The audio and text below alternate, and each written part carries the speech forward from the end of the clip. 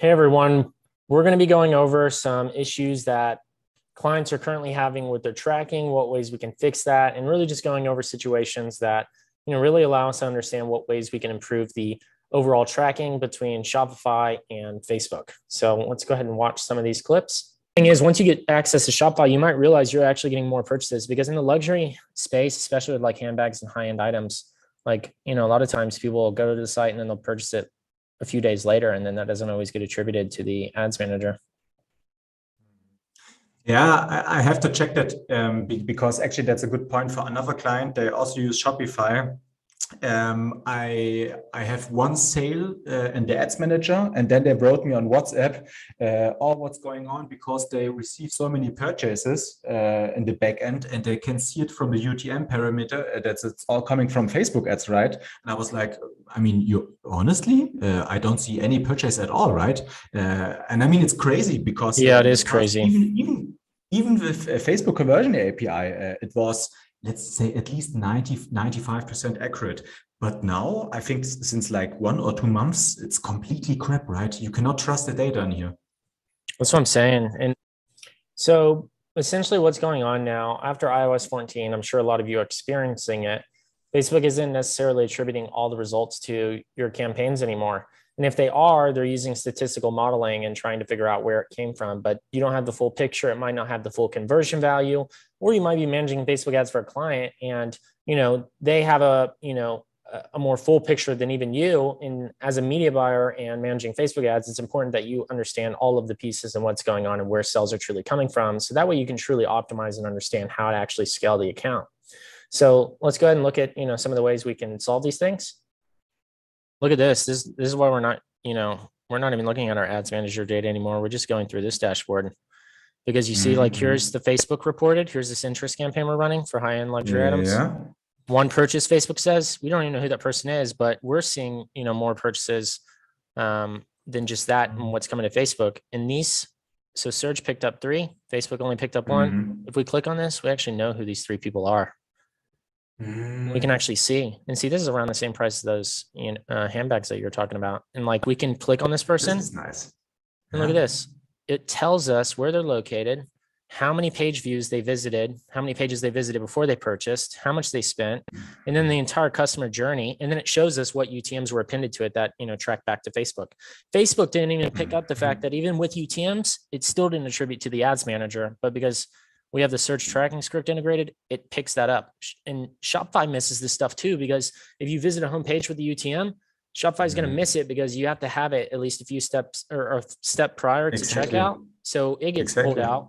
Whereas with, this tracking, you actually have all of that data, always, because it's fully tracked. It doesn't matter where they go or how long it takes them. And so therefore you're able to actually know exactly where people came from. And then you could drill down to the ad set level and see, okay, they all come from the style, and then you can go to the ad level and come to find out. And does it pull the information automatically whenever I create a new ad set or whatever, it will appear here? If you want to track it with Surge, you have to have the tracking script on the site, and then you have to implement the Surge UTM. So like, let's say that this is the website.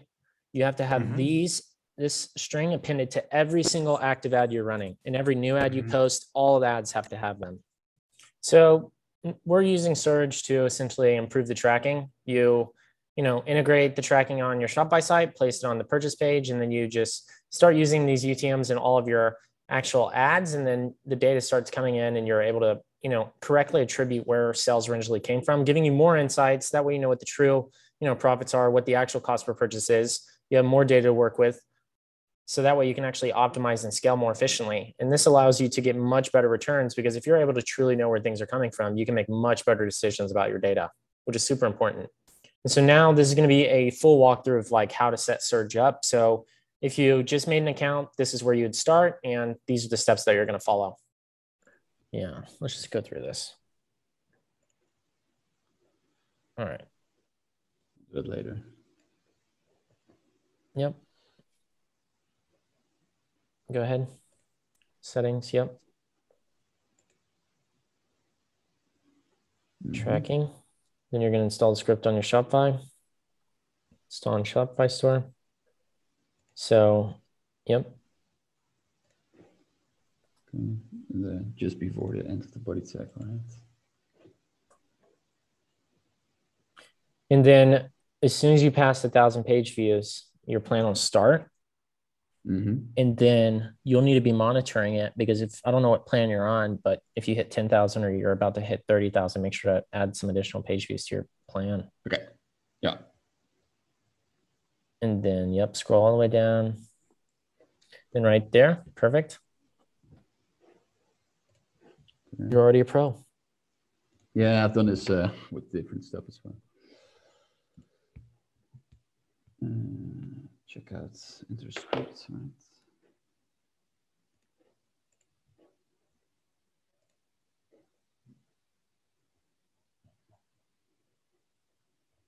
Is it an additional script?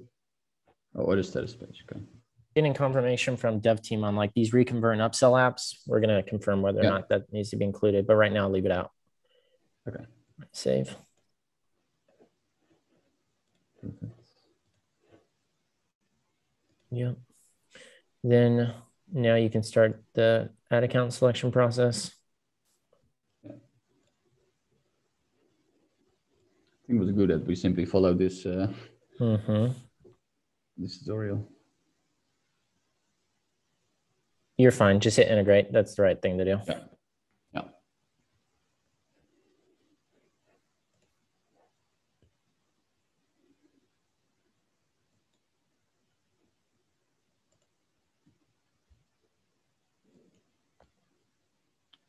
So actually, I posted a question in the comment section as well for the Zoom call.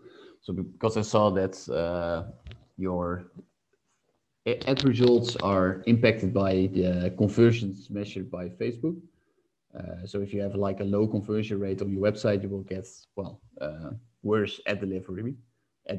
So does this solve this issue, or so the information get back to Facebook somehow? Yeah, you can send it through the API.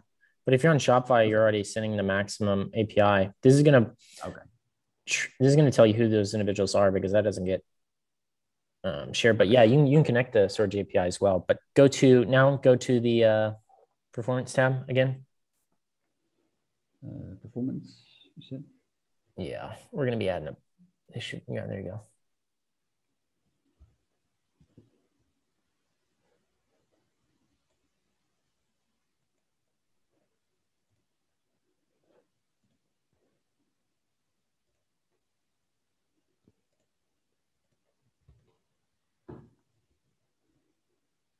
Boom. Now go to performance.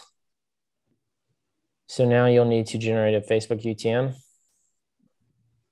But what you'll be able to do is, you'll be able to copy that all the way up until that question mark there, because you already have the ads active. But moving forward, anytime you create new ads, you'll just paste whatever URL you're going to use, right? Okay. And you'll copy it. But just copy that portion all the way up to the question mark here. And then go to your ads. That's fine. We can always remove it. And let's see here. Yeah, so we have also some ads which sends people to a product page. Okay, go to your ad level. So all active ads plus any new ads you're creating. Yeah. So let's see here. All right, so you have use existing. So what you'll do is you'll go down here to URL parameters, scroll down, paste it here, and you're going to remove that URL once you paste it. Yep, just make sure you remove the question mark as well. All right, perfect. Now just to confirm it works, hit build a URL parameter. And it should populate all the, okay, good. Everything's good to go. Then hit apply. And now just copy that parameter inside there. Yeah, just so that way we have it. Copy it, and then go ahead and just start pasting it in the rest of these ads. Yeah, so it's basically. And you can select all ads and paste it. Yeah, okay, so we're actually using one advertisement. This one is like almost 40K likes actually. That's awesome. And the good thing is it's not even going to reset anything. Yeah, okay, great. And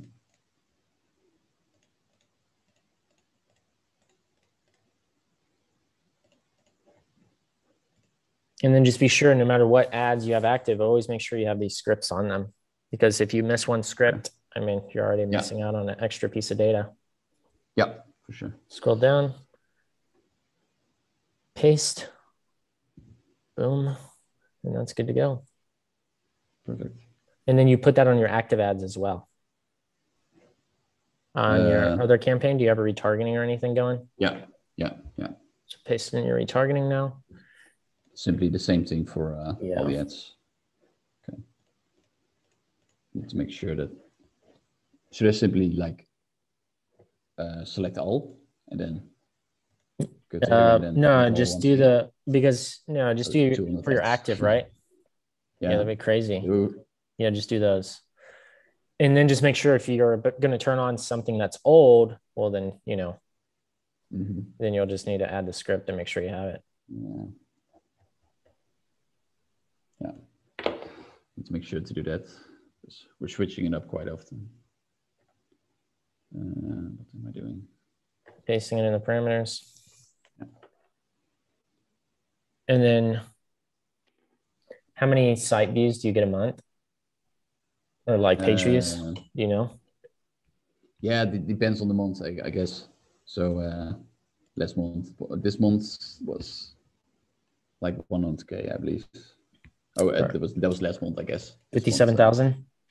Yeah, probably higher than that too, because page views are going to be counted a little bit differently than sessions. So you're probably closer to like 70,000. Okay. Yeah. So yeah, then you'll just need to monitor your plan because you might use it up pretty fast. Yeah. And you'll have to do that in the billing dashboard where you just add them in. Yeah, I noticed with the previous guy. Actually, so lately this week we only had 5,000 people. Yeah, but those are sessions. Okay, cool. Yeah. So now that's all pasted in there, go to your Surge dashboard. It'll take a couple of days just to make sure that the data propagates, but yeah, you can hit cancel now. And then like refresh this.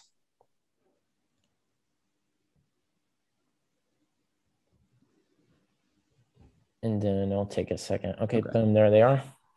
You got 2 purchases already reported, but like Surge is only going to be able to track from this like moment moving forward. So when you look at your data, it's probably going to be best to like use tomorrow forward because for sure. It'll be more accurate. So if you choose like this month, you know, Surge isn't going to have all that other data from because the script was on your site.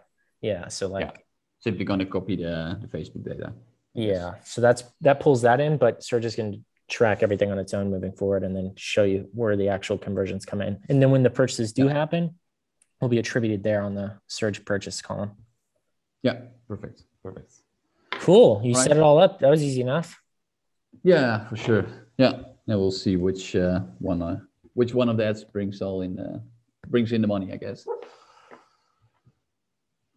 All right. Boom. You got clear vision now. Thanks a lot. All right. Awesome. Thanks, Dennis.